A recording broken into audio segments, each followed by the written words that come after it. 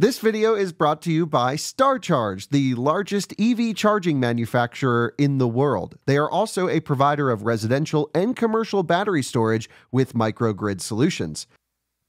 Hello everyone, welcome to Out of Spec Reviews. I'm Ryan, and today we're going to be looking at the Mercedes EQE SUV 350 Plus, and we're going to be taking a look at its charging curve from 0 to 100%. So let's go ahead and jump right in.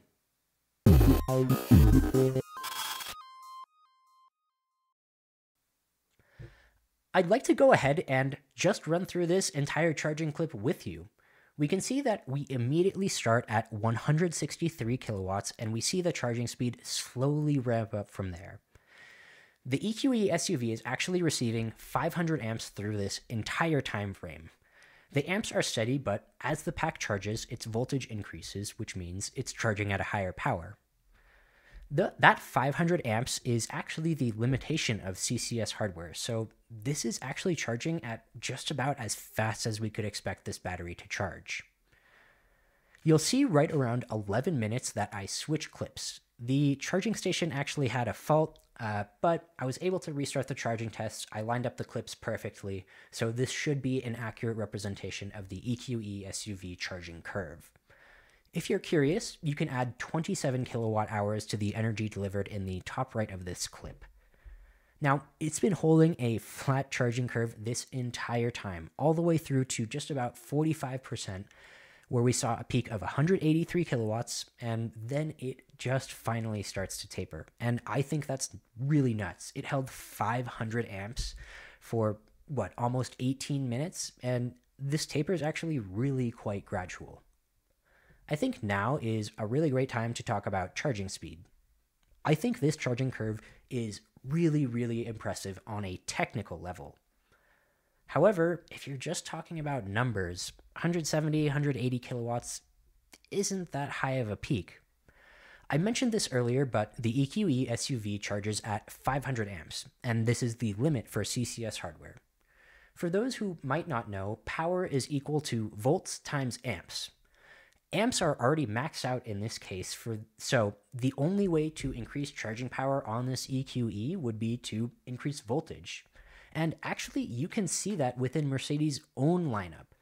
The Mercedes EQS has a really similar battery, but it's bigger. It has more modules and therefore a higher voltage. When you plug it in to charge at a fast charger, you'll receive the same 500 amps, but with the extra module, the higher voltage, you'll reach peak charging speeds just over 200 kilowatts. With that being said, 200 kilowatts isn't all that impressive anymore, and this is where vehicles with 800-volt architectures can get a big advantage. It's possible to reach higher charging speeds without maxing out amperage because voltage is much higher on an 800-volt architecture vehicle. I do want to be very clear. We can't just go out and make a blanket statement and say 800-volt vehicles charge better. We cannot say that. There's a lot that goes into charging, and between just the curve, thermal management, efficiency, just to name a few factors that go into what makes a good charging vehicle. However, there definitely are some advantages that can be realized with 800-volt architectures. We're starting to wrap up the charging session, and charging speeds really slow down and die off about 80%, which is pretty typical. Let's now take a look at the actual charging curve, and here we can see it, kilowatts versus state of charge. And like we saw, it starts at 163 kilowatts and holds a very flat curve.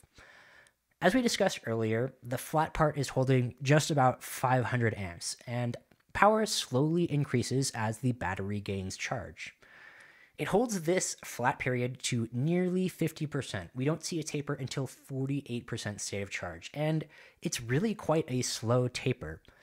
It's really great behavior all the way to just about 80% state of charge, where it then finally really dies off. But let's put this in context with some other competitors. I've included a lot of competition, both crossovers and SUVs, and like I mentioned earlier, the just about 180 kilowatt peak is not particularly impressive. Several vehicles reach well over 200 kilowatts. Mercedes EQS, Tesla Model Y, the Model S, eGMP vehicles, they all reach well over 200 kilowatts. However, the impressive part is actually over here in the 40 to 80% range. It's not the best charging vehicle, but it's definitely near the top. I will say it's bested by eGMP vehicles and the Porsche Taycan, but come on, those are some of the best charging vehicles on the market right now. It's really quite a good curve, even if the peak isn't super high. Next, I'd like to take a look at the 70 mile per hour range versus time graph, and this is my personal favorite graph because it really shows you what you're going to see in the real world.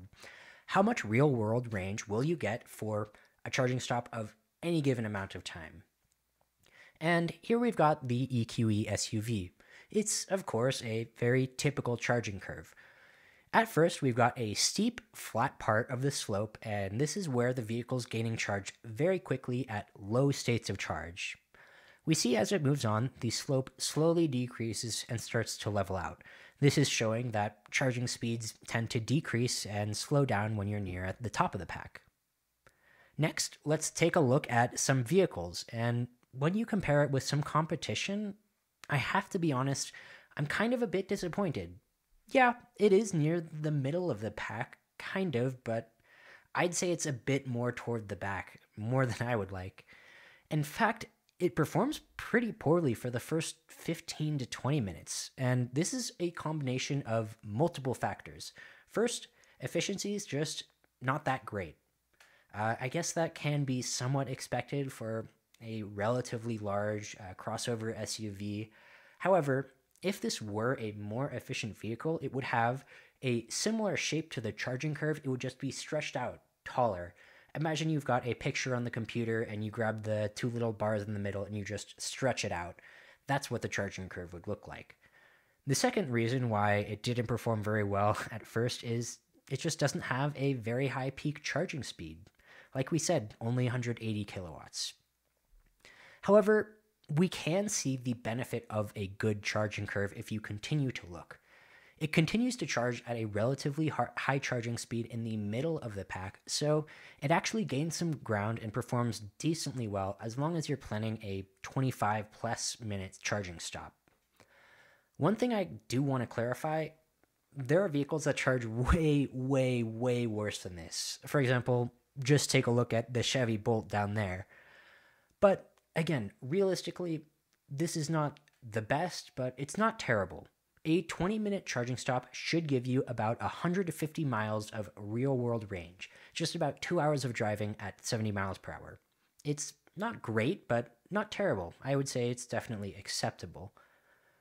Well, that's just about all I have for you guys. I really appreciate you guys taking the time to watch this. I enjoy going into depth with all this, looking at all the details and all the comparisons. I'm looking forward to seeing what everyone has to say, and yeah, really impressed with this charging curve itself, but the real world performance is another story. I'll see you guys all in the next one.